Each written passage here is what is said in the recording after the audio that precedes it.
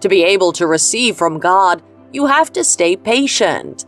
It gets even harder with the pressure from family, friends, and acquaintances. The desire to feel among gets even stronger in your heart, and this could make you lose focus of your purpose in God. The world would bring all its allures and riches to entice you. The devil will, one way or the other, do everything possible to tempt you so that you may fall victim to his trap. Unfortunately, so many believers have fallen for the trick of the devil, all because of their quest to gain material and financial wealth. So many go as far as selling their soul to the devil just to achieve fame and fortune at the detriment of their soul. This is why you need to stay focused. Don't be distracted by the things of the world. If the devil could not spare our Lord Jesus and tempted him 3 times, even after Jesus fasted and prayed for 40 days and nights in the wilderness, then the devil can do whatsoever to try to bring you down, even the very elect of God. So whatever you want or whatever you desire, you must make sure it does not take the place of God in your heart. Nothing you need or desire must be bigger than the love of God in your heart, and this is why you must learn to wait patiently and stay calm, because God will grant you your heart's desires at the right time and the right moment. So stay strong. Don't be discouraged. Isaiah 7 verse 4 says, "Say to him, be careful, keep calm, and don't be afraid. Do not lose heart because of these 2 smoldering stubs of firewood, because of the fierce anger of Rezin and Aram and the son of Remaliah." God, through His Word, is always ready to give you that assurance when you stay calm in Him. God does not sleep, not slumber.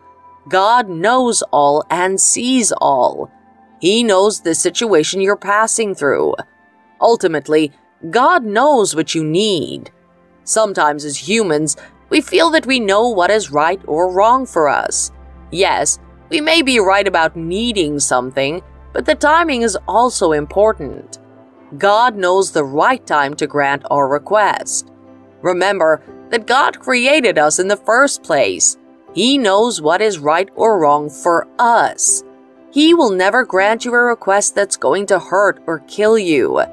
It is our greed and quest to be successful at all costs that makes us fall into the pit trap of the devil.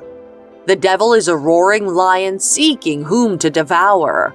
The devil can never grant you your request without putting a clause that would make you go against the will of God. When you achieve success fraudulently and diabolically, you can never have the peace of God in your heart.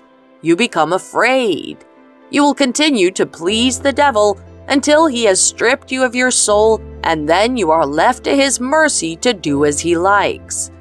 This is one of the reasons God sent his Son to die for the sin of the world, so that he can liberate us from the oppression of the devil and his agent, and through God, we have that hope and grace that whatever we ask of him, he will do it. Psalm 50 verse 15 says, "And call on me in the day of trouble. I will deliver you, and you will honor me."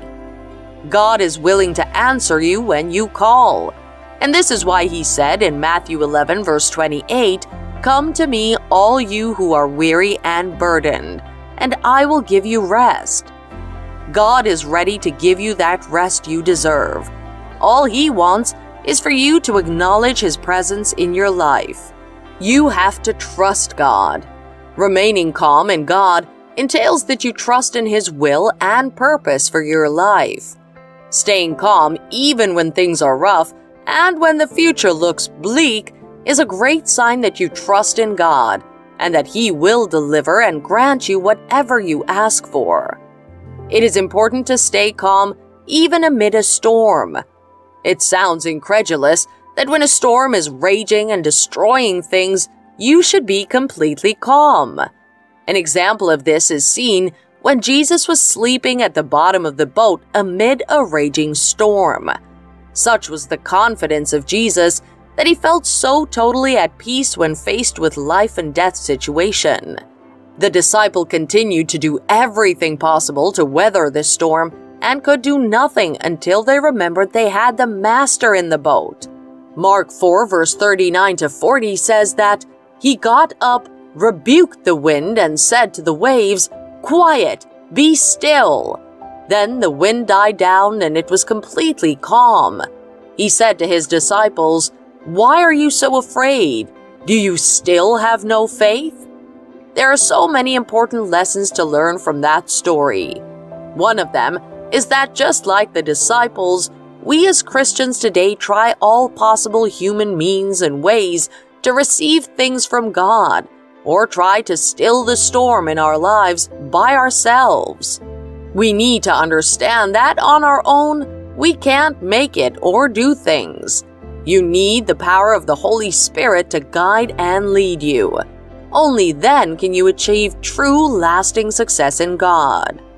The second lesson is that just like the disciple, we're guilty of turning to God only when we've run out of resources or when we don't know what to do anymore. This should not be the case. The first thing to do when faced with the storms of life is to turn to God.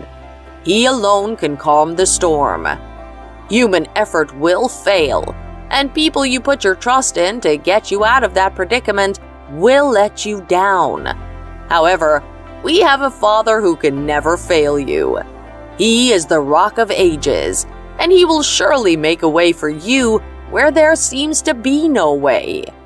When faced with situations and challenges of life, you must turn to God and remain calm. Stay strong. Stay vigilant. Don't relent on His promises. Continue to have that strong faith that God can do what you expect of Him. Keep praying and trusting God for that great miracle.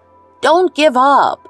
When we wait on God to grant us whatever we need, we must continue to stand steadfast in Him.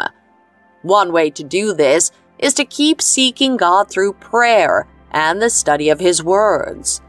It is through the power of prayer and studying God's Word that we have assurances in Him that He would strengthen your faith the more to be calm and patient, even in the midst of the storm. Staying calm and patient in God means you do not give in to getting persuaded to do all things that are against the will of God. Staying calm in God means you are a witness for God, and you know and trust God no matter what you're going through. When you stay calm in God, you become acquainted with the Word of God, and you have the confidence to lean on His promises that are in His Word. You will get to understand the life God has for you and how willing He is to sustain and bless His children and forgive and renew your life. Instead of crying and wallowing in self-pity and shame, why don't you lift your eyes to God and call on His name? Psalm 33 verse 20 to 23 says, "We wait in hope for the Lord. He is our help and our shield. In Him our hearts rejoice, for we trust in His holy name." May your unfailing love be with us, Lord, even as we put our hope in You. Our help is in the name of the Lord. As believers, we need to know that there will be trying times, but instead of dwelling on the problem, we need to stand firm and turn to God in a quiet place even amid the storm. There is a saying that sometimes God calms the storm. Sometimes He lets the storm rage and calms His child. In conclusion, it's important to stay patient and wait on the promise of God, especially when it seems no help is coming forth your way. This is when you dig deeper into God and seek the face of God through prayers and in the study of His Word. He will surely grant you your heart's desires, so keep trusting Him.